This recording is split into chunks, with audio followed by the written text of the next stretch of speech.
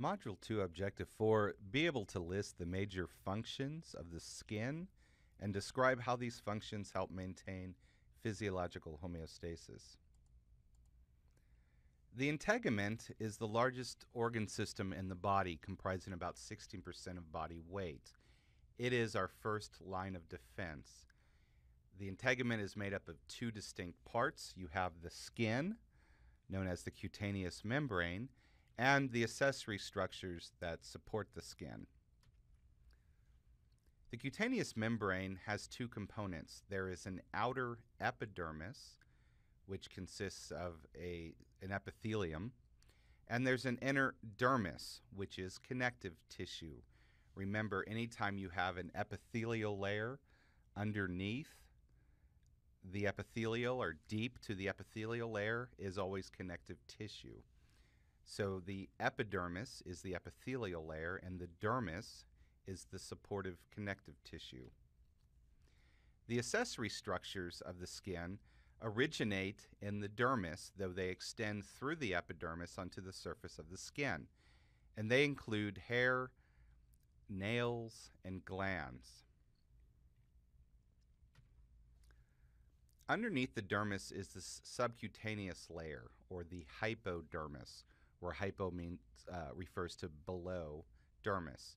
This is also connective tissue, and it is the site for hypodermic injections. So the needle of a hypodermic needle is just long enough to penetrate the epidermis, penetrate the dermis, and to deliver the product directly into the hypodermis. Here we have sort of a diagram of the cutaneous membrane and the hypodermis. You can see the epidermis right here is the superficial most region. You have the dermis underneath, and then down here where all this fat tissue is, you have the hypodermis. Again, there's a lot going on in the skin. We have hair follicles. We have sweat glands that deliver their product, sweat, to the surface. You have oil glands that deliver their product into the hair follicle. You have lots of nerve endings. You even have some muscle in terms of the erector pili muscle. In terms of functions of skin, I think first and foremost it protects. It's going to cover and the entire surface of the body, and it's going to create sort of a watertight layer that prevents water from getting in, not 100%, but to some degree.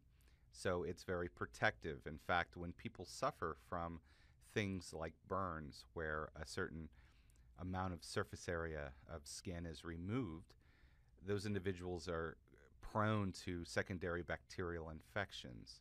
So it's not the burn that is of concern, but it's the loss of the skin and the exposure of the tissue underneath and the proneness of that tissue to become infected.